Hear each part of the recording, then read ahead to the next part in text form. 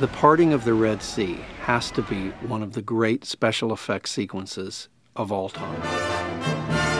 It was filmed much like it had been filmed in the 1920s version, where you have this trough and then these tons of water come rushing down. Now you can run the film backward when they unfold. And then they shot it sideways, and that backwash is actually the wall of water that you see, rising up out of the Red Sea. It's just a different perspective. And then they turned around and went to the other side of the B tank out here at Paramount and did the same thing. Tilted it the other way, boom, you have another wall of water. It's remarkable that they were able to put all those layers together. And it actually started with just a very placid shot of the Red Sea in Egypt. That's the basis for the shot.